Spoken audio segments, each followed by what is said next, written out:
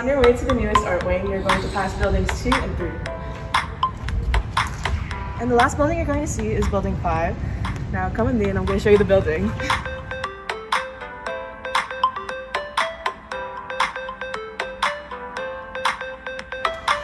Welcome to the new art wing, aka the 7000 building, and come with me and I'm going to show you everything.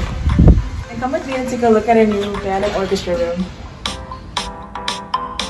And once all teachers have fully moved in, this will be the new art room. We'll look at one of our other art rooms. Now let's check out one of Miss King's photography classes.